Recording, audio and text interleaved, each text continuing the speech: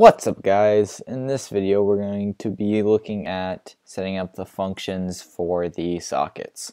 So to do that we're going to be going into the actions and then action creators. So this is just an empty file right now and we're just going to start creating some functions. So the first one that we want to create is created item, and we're passing in an item, and this is setting up a action for reducers. So we need to have a type,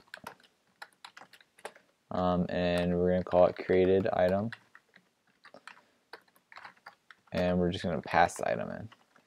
And then the code is almost the same for each one.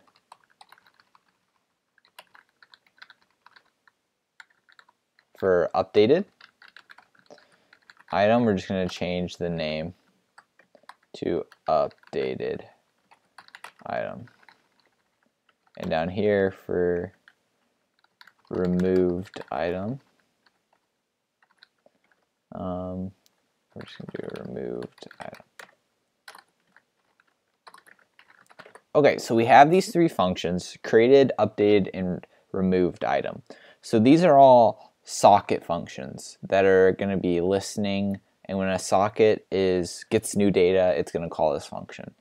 But we would also like to just call the API ourselves to create new items and to update items. These are only listening for changes. We want to actually be able to create items and delete and update items. So we're going to create three more functions that are going to be actions to dispatch those commands.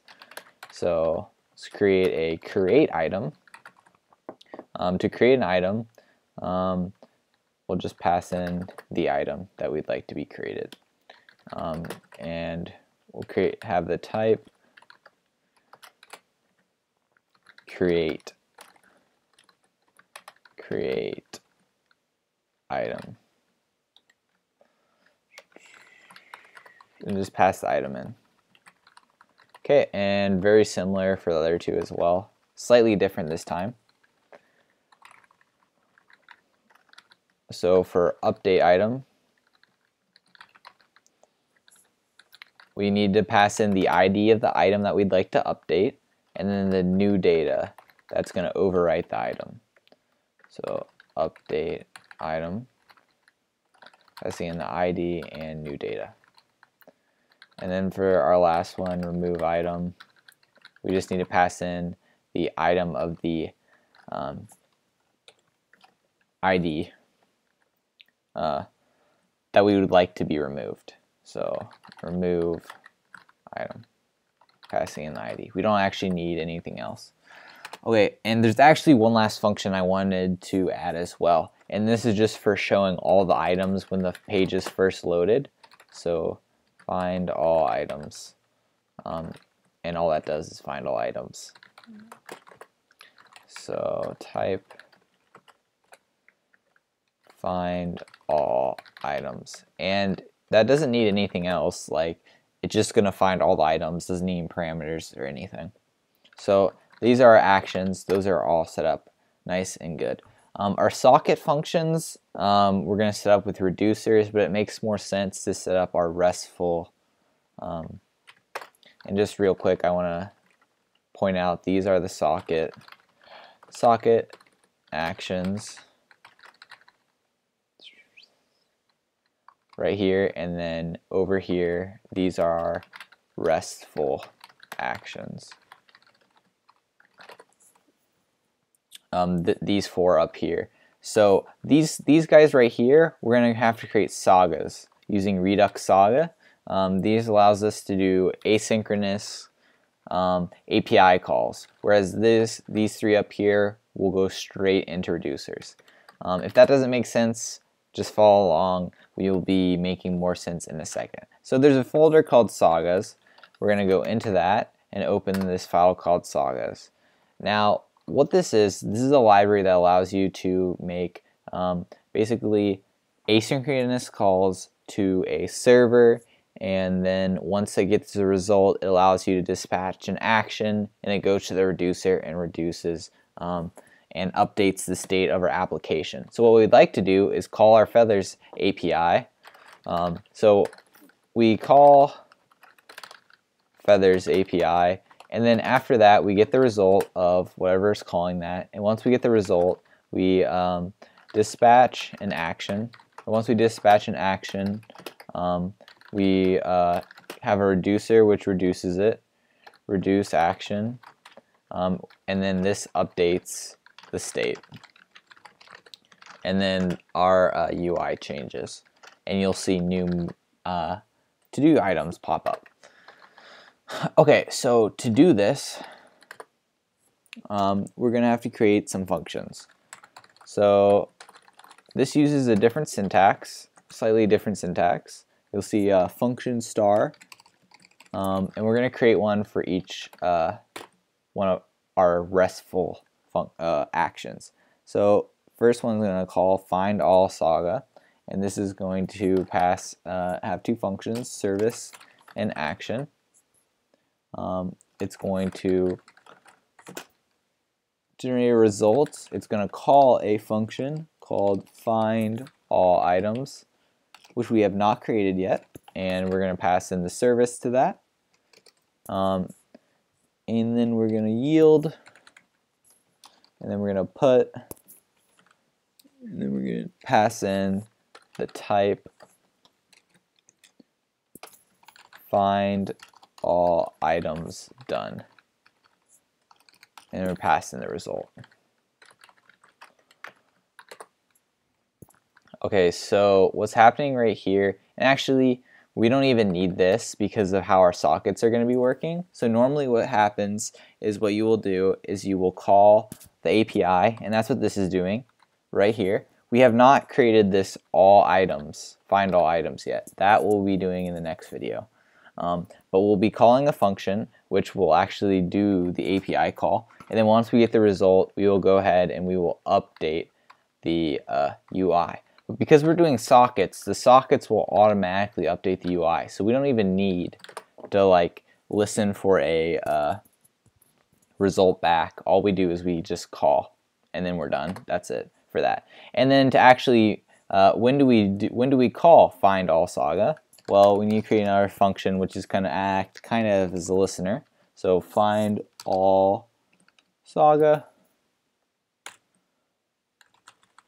and I want to change this name to find all items and call this find all Saga, and then call pass in as a parameter service, and this is what's going to listen for the action which we already created, find all items. So every time the action find all items is called, we would like to call find all items and pass in service as a parameter. And then down here we just need to fork off the find all Saga.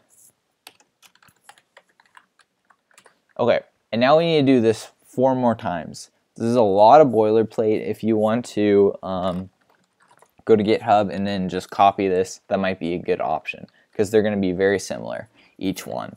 So find all, we also have create item Saga, we have update item Saga, and we have remove item Saga. I'm just going to copy this and paste. So create item, call create item, and this will call create item, and we'll pass in a service, and we also need to pass in action.item, which is the actual item that we will be creating. And then instead of find all Saga, we will do create item Saga, and we'll be listening for the create item action, and we just need to make sure we call this guy right there. Okay, so that's our create. Now we need to do our update. Update call update item, and then we're gonna call update item, and we pass in the service, the ID, action.id, and action.newData. And then update item Saga, and this is going to be listening for update item. And then right here we do call update item service. That's good. And then our last one is going to be call remove item. We're going to call remove item, and then we're going to pass in just the ID, action.id. And then right here we're going to change this to remove item Saga. We're going to be listening for remove item, and then we're going to call remove item. Okay, that was a lot of typing, but we created our 4 functions right there. In the next video, we're going to be creating 4 more functions that actually call the API. Right here, this is just listening into some Redux boilerplate for Redux-Saga. In the next video, we'll actually create the API for the 4 functions: create item, update item, remove item, and find all items. And we're going to be getting this from service.api. So in the next video, we'll be creating the service API, this file with all our functions to call the API.